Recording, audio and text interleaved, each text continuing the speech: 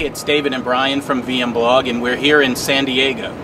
And we're covering the KubeCon Cloud Native 2019 conference, and here's some of the highlights from the show.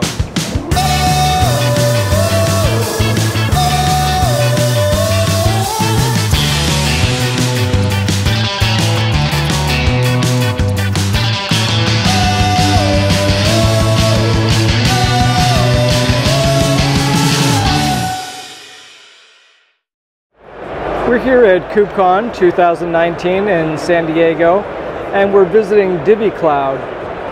Can you tell me a little bit about DivvyCloud and what you're showing here at KubeCon?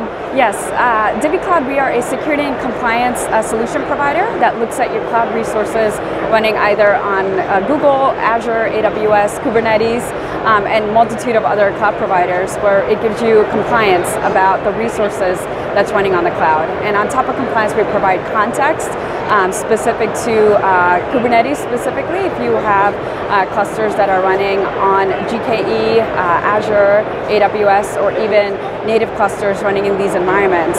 So at a high level, that's what we provide. We also offer out-of-the-box compliance packs that looks at areas such as GDPR, HIPAA, ISO 27001, and CIS specific packs that's specific to the cloud. So that just gives you visibility across a multitude of security controls, and also we can apply filters on top of it to just provide advanced visibility. And how do you fit into the Kubernetes ecosystem? What problems do you solve? Yes, so with specific to Kubernetes, we have what's called Kubernetes with context. And what that pretty much means is if you have Kubernetes clusters deployed in your cloud environments, whether if it's AWS, Google, or Azure, or running natively, not only will it will give you visibility on your clusters itself, but the cloud provider is running on top of. So for instance, it's just the data that we're looking at. It will just give you a holistic approach to, do you have any security controls that might be in violation across the nodes and the pods and the services and the deployments that it's running on. So that holistic approach to not just Kubernetes, but also the cloud provider that it's being deployed on. And did you have any announcements or anything new that you've talked about here at the show? Yes, so we are, this Kubernetes with Context is what we're officially launching here at KubeCon.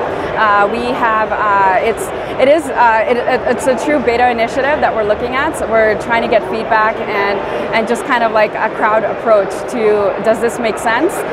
Is it something that a lot of the crowd, are they seeing a lot of value? And overall, we've gotten really positive responses that they are able to not only look at your environments within Kubernetes, but also the clouds itself. On top of that, we're also going to have a bigger presence at the upcoming AWS conference, reInvent, which is happening the first week of December in Las Vegas. So please definitely check us out. We're going to be making a lot of announcements about not only AWS services we support, but also our Kubernetes enhancements specific to EKS. So check us out. Great. And would it be possible for us to take a look at the product, maybe get a demo? Absolutely, yeah. So we're more than happy to do that here. So what are we going to take a look at? So what we're going to do here is give you a quick demo about DivvyCloud itself and some of the key areas around visibility, automation, and specific to Kubernetes with context. And we'll just give you a high-level overview of how that looks like here. Great. So within DivvyCloud, here's the main dashboard, and the first things first that we recommend all of our users to come through is to add a specific cloud account. Within DivvyCloud, we support a multitude of clouds across Azure, AWS, Google, and quite a few others, like Alibaba, Kubernetes. We support specific GovClouds as well, in parallel to OpenStack, Rackspace, and others. So once you've added a cloud account within Divvy, under the clouds page here is where you can get a quick visibility around how your accounts are managed, and it can show you the different clouds that we support. And one of the biggest differentiators that DivvyCloud has, it gives you a true single pane of glass about what cloud accounts that DivvyCloud can manage. And here, a key area to look at is what we call resource counts. And within this view, we'll just kind of give you a high-level overview of all the total resources that DivvyCloud can manage. A lot of this data that gets pulled into our environment is through what's called a harvesting strategy, and all of this is done through API calls. So it doesn't mean that we're installing any agents or any sidecars on the cloud itself. All it is just you add the cloud accounts, and across the infrastructure, the wrappers that we tie around it is pretty much through all APIs. Next here, we offer what's called a visibility view under resources. So across the areas of compute, container, storage, network, and identity, we just pretty much give you an incremental view about everything that's being managed within DivvyCloud itself.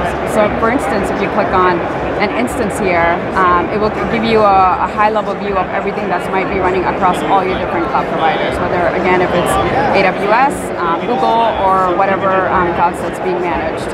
And again, the great value is the visibility that we offer as a single pane. And if you hover over any of the instances that we currently have, it will give you an overview of all the services that are supported for that specific instance. In regards to Kubernetes, we do have a view specific to containers that will give you visibility across these 10 resource types. And another really cool feature that we've just recently added is around container vulnerability. So if you have any image repositories that might be running in an ECR, GCR, or any image repository of your choice, whether if it's public or private, we will give you a high-level overview of the vulnerabilities that it offers. So whether if they're critical, high, medium, low, and it will just give you a list of what the CVEs that are being violated against that specific repository.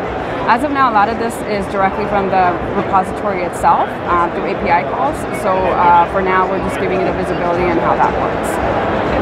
Next, if we dive into the security area, so once you've identified the resources and the visibility, we offer close to 300 compliance checks, which are called insights. And through here, this is where you can see against these insights which resources are impacted. So for instance, if you look at what's a storage container that's exposing access to the world, it will give you 4 out of 247 that are in violation. So if you click on them, it will address the specific cloud account where the issue might be happening and the impacted resources as well. And here on the right, it will just give you a quick overview specific to that insights, any remediation actions, or what we called a bot factory, which is where you can actually go in and create bots to apply some kind of remediation against these insights that might be in violation. In parallel to the checks, we offer also out-of-the-box compliance packs that is specific to industry standards like HIPAA, PCI, CIS, specific to the cloud providers like GCP, Azure, Kubernetes. So a lot of these are pre-built with the insight checks that we offer, and it's a similar view as earlier that will just kind of give you a high-level debrief on what that insight is, the impacted resources, and the severity level, and how it could be. You might be looking at it from that point of view. And one final thing in regards to the violations and the security insights that we provide are what's called filters. And filters are pretty much added on visibility that you can add to your insights. And as of right now, we offer close to 1,000 filter checks. And as we have new version updates and releases, which we target every 6 to 8 weeks, it will kind of give you a list of all the new filters that are getting applied to each major release. Next, now that we've kind of given you an overview about the visibility and some of the violations that occur, what are you going to do with it? So what we offer is what is called Bot Factory. This is where you can actually apply some remediation and apply some conditions across this area. So if we're looking at the specific bot that's exposing SSH to the world, what it does is you first define a specific resource type where this bot can be applied against, and then you select what cloud provider that you want to apply the specific bot for. In this scenario, we'll apply to all of our cloud accounts that's currently being managed by DivvyCloud, and then next you will go into what's called conditions. So this pretty much means what instances, what condition do you want to apply to address a specific remediation action against. So we'll look at any instances that are exposing public SSH to the world.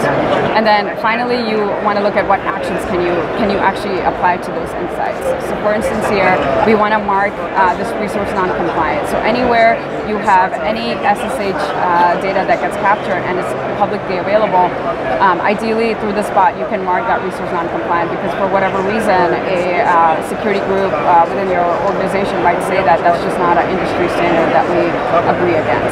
And then on top of that, there's quite a few that we offer out of the box. If you want to enable any notifications, whether it's a Slack message, an email, or even just kind of notifying the owners, you're more than capable of doing that. And then finally, the run options is pretty much how you can schedule these bots, whether if it's on demand or through a reoccurring schedule. It's completely up to the user's discretion.